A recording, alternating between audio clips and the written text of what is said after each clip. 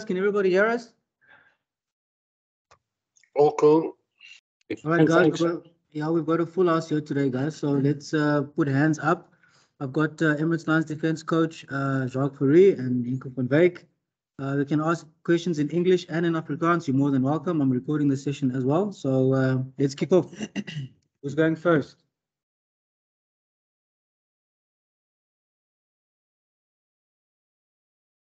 Morgs, let's go. Thanks, man. Hi, Coach. Hi, Henco. I hope it's going well there. Coach, I'll just start with you. You guys had a fantastic few weeks now up in Europe. We've come back to South Africa, but there were obviously still a few areas that you guys probably won't be happy with. You missed a lot of tackles against Edinburgh. I think it was some places that were sitting at 30 plus, and that's going to become very important, obviously, this weekend as well. How do you go rectifying those first-time tackle situations and making sure that the guys stick them? Yeah, Morgie, thank you so much. Yeah, we had a good tour. The guys really came together the last two games, and we had two good performances. In the missed tackles, we had only have like 2 or 3 players that missed most of those tackles. So that's individual errors you need to fix, and it's not system errors. So, but the nice thing is the guys are working for each other. When someone misses a tackle, someone else fixes it. So that's for me, it's character of a team, and that for me, it just shows that the guys are playing for each other. Thanks, Morgs. Ross? How's it, guys? How's it, Jock? Must be good to have a guy like Willem Albert's back. A lot of experience there for a big game against Ulster. So you guys looking forward to having him back in the mix, and Ed will obviously returning after that knock against Cardiff. Is he fresh and ready? Yeah, hi Ross. Edwell is fresh and ready and roaring to go.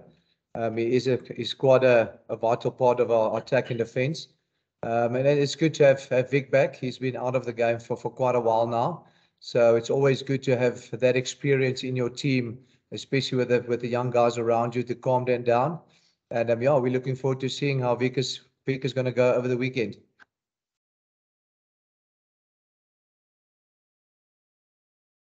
Thanks, Ross. Heinz? Hi guys. Jock, just to follow up on that. I mean, I know obviously, mixing experience with youth is quite important, but I suppose just given how well your youngsters have performed over the past few weeks, it's probably actually a good thing for Willem as well. It keeps him on his toes, actually. The seniors, in fact, as a whole, having these guys, basically asking them to take further responsibility.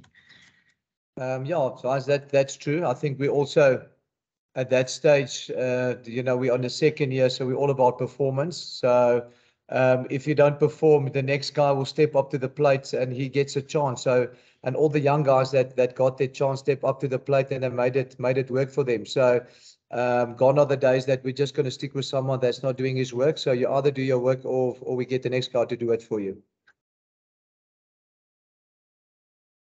Morgan, another one? Yeah, this one's for Henco. It's a 2-part, if that's okay with you, sir. Yeah, that's cool. The first part is I saw this week that you were selected in the URC Dream Team as part of the 15 there. It's been quite a meteoric rise, if I can put it that way, and a lot of people are talking you up. Are you feeling a certain degree of pressure around that at the moment? Morgan, no. I think if you feel pressure from outside, I think things is going to your head. So no, I just want to perform every game, give the best for the team, and yeah, I don't feel pressured by the media or anything. And then my second question is a bit of, from the left field, off topic. It's about Sasha. There's at the Stormers. There's talk of him moving to the Stormers. It's been a big talking point this weekend. As a young South African rugby player, is that a thought that goes into your head, maybe going to play for another nation, or is it your dream to play for the Springboks? No, obviously it's a dream for me to become a Springbok. I'm going to give it a crack. I'm going to give it my all. It's a dream since I started to play rugby. So Yeah, I can't make a decision or let myself out now about the future. I don't know what the future holds. So yeah. Thanks, Morgan. Ross? How's it again, Henco? Obviously, last season you played a few games for the Lions. You got a taste of the URC, but this season you seem to have solidified a spot there in the midfield along with Marius Lowe. How are you enjoying your partnership with him? And has he added quite a bit to the midfield there since joining from the Sharks? And, looking towards the end of year tour, there's obviously, as Morgan just mentioned, there's a lot of talk about youngsters being picked for that end of year tour. Are you thinking about a possible pick there for the SAA's team, or is that something not really that you're thinking about, and is your focus just on the Lions at the moment? Thanks, Ross. Marius is a quality player. I enjoy playing with him. I learn a lot from him. He leads by example. So hopefully we can just build on where we are now. And then the SAA team, I'm not thinking about anything about that now. I'm at the Lions now. I'm just going to give my best at every game I get a chance, and just to serve the team. Okay, kom ons gaan met Morgan pick and then Heinz. Thanks, Anissa. Jaque, obviously you guys did a hell of a lot of hard work overseas to get those wins and come back, but has there been any emphasis on the fact that the real hard work actually starts now for you guys to carry on with that momentum that you started building? Yes, Morgan. Like we said, we came back on Monday. Yes, we had a good tour, but we haven't achieved anything yet. The competition isn't won in the first 4 games. So we're basically focusing on the next 3 games that we've got home. We want to start well now at home against Ulster, against Glasgow, and the last one against the Stormers. So it's for us vital to do well at home and to get a few wins here as well. Hans? Henco, vraag vir jou. Daar word baie gepraat oor jou aanvallende vermoëns en ons het dit gesien, jy weet, met daai breekslag van jou teen Edinburgh self en dinge, maar jy het nogal ook gewys dat jy nogal daarvan hou om 'n bietjie 'n leidende rol as 'n organiseerder op die verdediging te neem, jy weet. Is dit nogal iets waarop jy jou pride en wat jy jouself op back? En Jaque, as ek jou net kan vra vir jou insette daarmee, jy weet, daar word baie gepraat van Henco en sy aanvallende vermoëns, maar hy is besig om homself as 'n regte generaal ook eintlik daarso aan jou agterlyn verdediging te vestig. Dankie. Ek dink 13 is baie belangrik op verdediging, veral met die organisering. So ja, dit is 'n ding waarom ek myself pride is maar verdediging. Ek dink dit gaan maar oor hart meeste van die tyd. En 13 is 'n vital ding en dis 'n defense guru langs my so. Ja, ek dink wat ons so hard gewerk het met Henco is die verdediging. Hy is nog altyd 'n goeie verdediging en jy weet, en nie net dit nie, hy's 'n goeie attacker ook. So vir my het hy gewys ewen teen Kade wat 'n vleuel toe geskuif het, is 'n all-round player. So hy's net 'n all-round rugby speler. So ons moet nou net daaraan werk en die ouens om hom kry om saam met hom te werk. Okay, ons vat vir Brendan and then we're going to close it off, guys, with one more question after Brendan, please.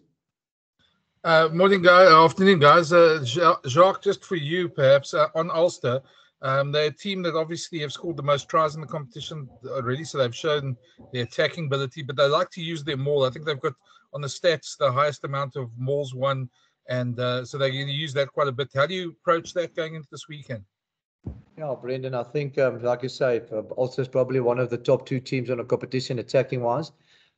So they don't lack anything on attack. So, but in saying that, they maul a lot. So Coach Albert has prepped the forwards, for the weekend and what's coming. So hopefully, we can either win the ball in the air, or when they come down and they maul, we can stop at that source. So it's going to be a big challenge for us, but one I think we will be capable of stopping. All right, guys, Ross has got the last one and then we'll have to close.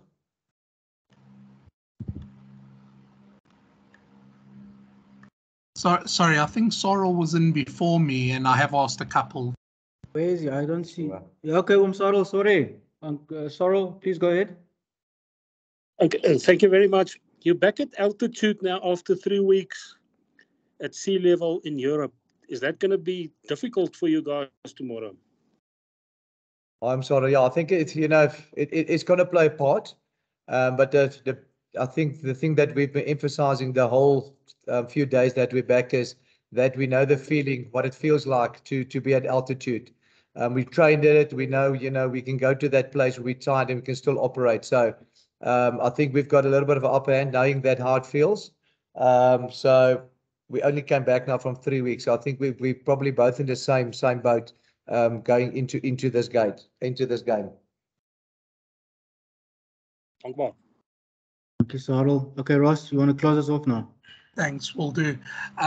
Jacques, obviously, in your 3-week tour overseas, you guys did quite a lot of defending in the games, staying with close to the other teams and then taking it at the end there. Being back at home and, particularly last season at home, you guys showed that you can take the lead from the start and sort of hold it over the match. Are you going to look to sort of change it up a bit there and maybe not defend as much and try put more of a stamp on the game from you guys from the start here? Yeah, for sure. I think we're going, like I say, the conditions we played in Cardiff and in Edinburgh was, you couldn't hardly kick the ball. So we knew that the defense was gonna win us the game. So we knew that there was going to be some parts where you're going to have to defend for 10, 15 minutes in your own half. And because the wind was blowing, it was in the Cardiff game, the rain was coming down sideways, So we knew in the back of our heads that we're going to put in the hard work defensively and defense was going to win us the game. I think back at these conditions that we are back in Joburg, I think we're going to see a different style or not a different style we want to play. The ball is dry and we probably can run it a lot and the ball travels further when you kick it. So it's definitely going to be a different style and hopefully we can from the start get ahead and just build on that performance.